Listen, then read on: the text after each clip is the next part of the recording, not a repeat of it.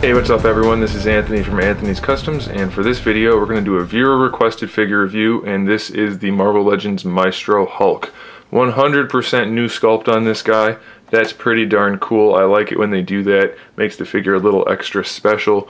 Pretty good paintwork. Of course there's a little splotchiness here and there, but for a standard retail $10 to $15 figure, can't go wrong with it. He does have his removable crown as far as an accessory goes. Pretty cool.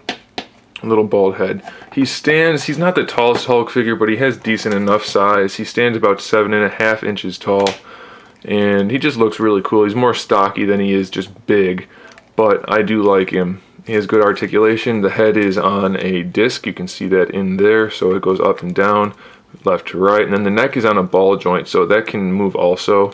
But it's really just for the swivel. You're not going to get much forward and back out of it, so it's kind of useless, but it's alright, I guess. Ball hinge shoulder on top of one of these vertical butterfly joints, which is kind of useless. Again, Toy Biz was known for adding articulation where they didn't really need it, I think, and this is one of those times. It doesn't really accomplish anything, and it doesn't even hold in place.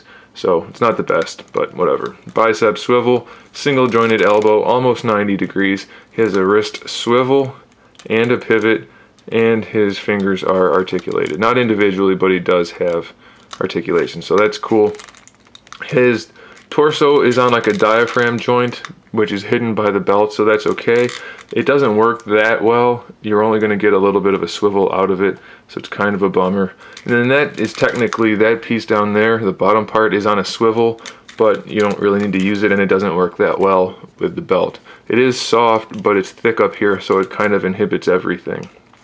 The hips are on a T-jointed ball hinge. Well, it's almost a T-joint. It's a slight Y, but it's effectively a T-joint ball hinge, but again, the belt thing is going to get in the way. There is a thigh swivel, double jointed knees, which is cool, and then an ankle pivot, an ankle rocker, and a toe pivot. So pretty good spread of articulation for a Hulk figure. He's not the best, but he's a pretty cool one, and the fact that he's an all original sculpt and is a nice looking display piece is a big bonus for that guy. So I'm happy to have him. I do recommend him, and I think you guys will enjoy owning him. Thanks for watching, guys. Stay tuned for more figure reviews, custom figures, and other good stuff. And in the meantime, keep collecting.